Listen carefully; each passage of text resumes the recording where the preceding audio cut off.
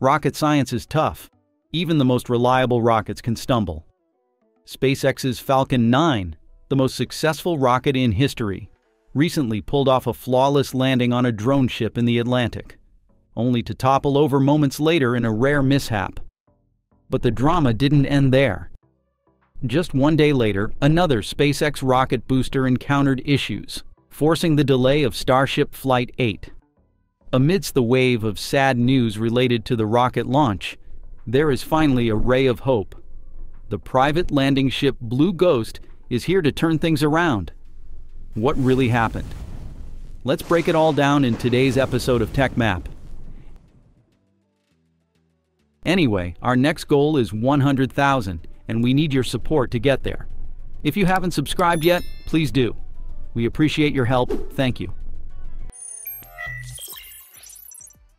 During Sunday night's Oscars ceremony, SpaceX launched a batch of 21 Starlink internet satellites from Florida's Space Coast. The Falcon 9 rocket flying the mission lifted off from Cape Canaveral Space Force Station at 9:24 p.m. ET, carrying the Starlink 12-20 mission, which included 13 satellites with direct-to-cell capability, to low Earth orbit. Everything went smoothly as usual when a little more than 8 minutes after liftoff, the Falcon 9's first stage returned to Earth and touched down in the Atlantic Ocean on SpaceX's Just Read the Instructions drone ship. However, the booster, known by the designation B1086, tipped over after landing due to a fire in the aft or rear section of the rocket. Following the successful landing, an off-nominal fire in the aft end of the rocket damaged one of the booster's landing legs, which resulted in it tipping over. The company wrote on X, "This is the first Falcon 9 tipping over after landing, since a similar incident in August." Less than a year ago, another booster, namely B1062, also caught fire, fell over while landing at sea after a record-breaking Starlink launch. Footage shows fire suppression systems firing up as soon as the rocket lands to put out any fires from residual propellants in the rocket's systems. The rocket, then, was grounded, while SpaceX worked with the FAA to resolve the anomaly. This time, while it's unclear whether FAA grounds Falcon 9 again, SpaceX is targeting no earlier than Thursday, March 6th, for the launch of NASA's SpaceX and Punch missions. While disappointing to lose a rocket after a successful mission, the team will use the data to make Falcon even more reliable on ascent and landing, SpaceX said.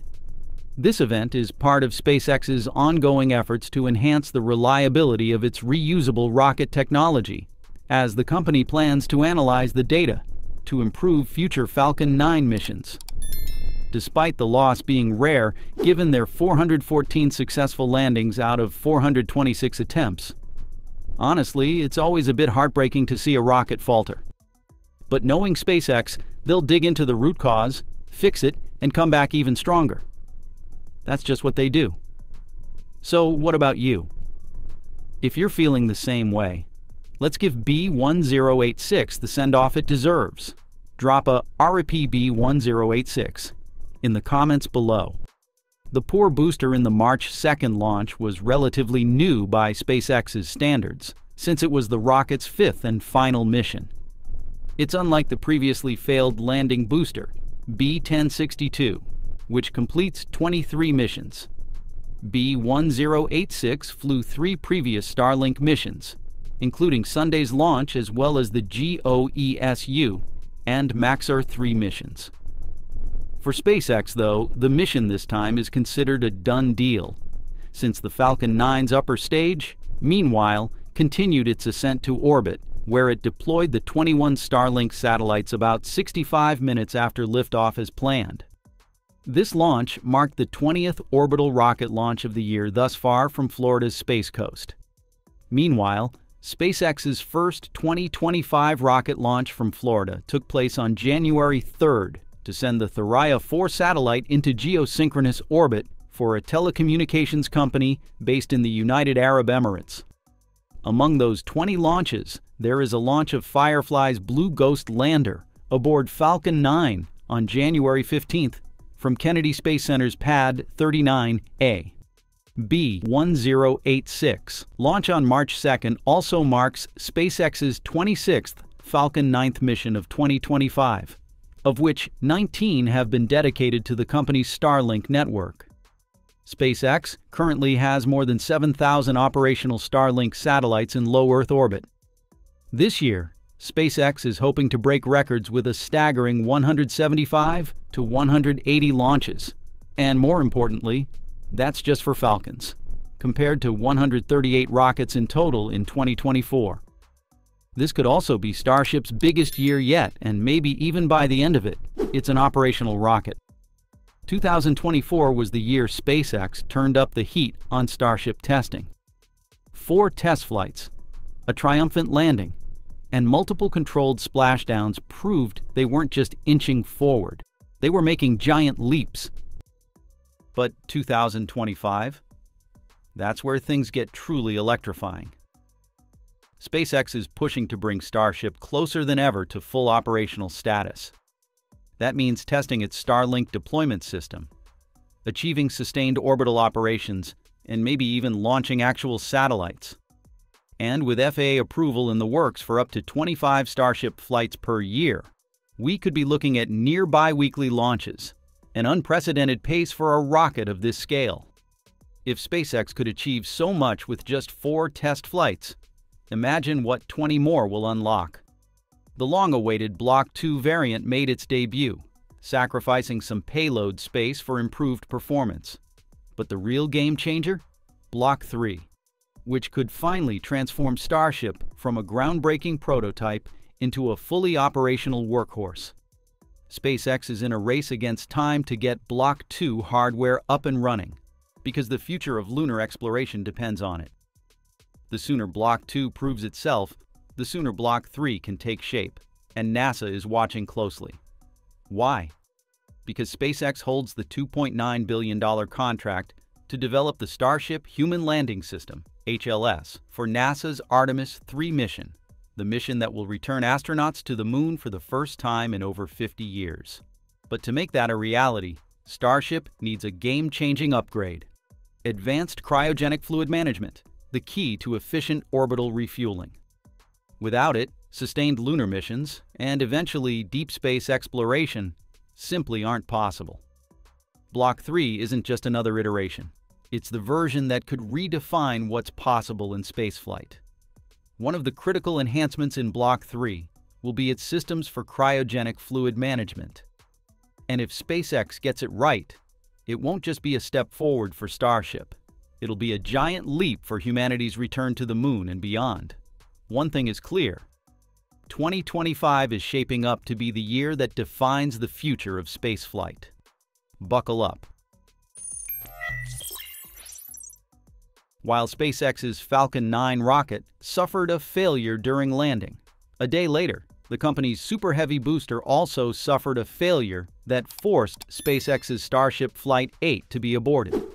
SpaceX was scheduled to launch the 8th test flight of Starship on Monday, March 3rd. Nevertheless, less than 30 minutes before the planned launch at 5:45 p.m. Central Standard Time, commentator Dan Hewitt noted that engineers were working on an issue that might cause a hold at T-40 seconds. That issue did cause a hold to go into place for more than 5 minutes.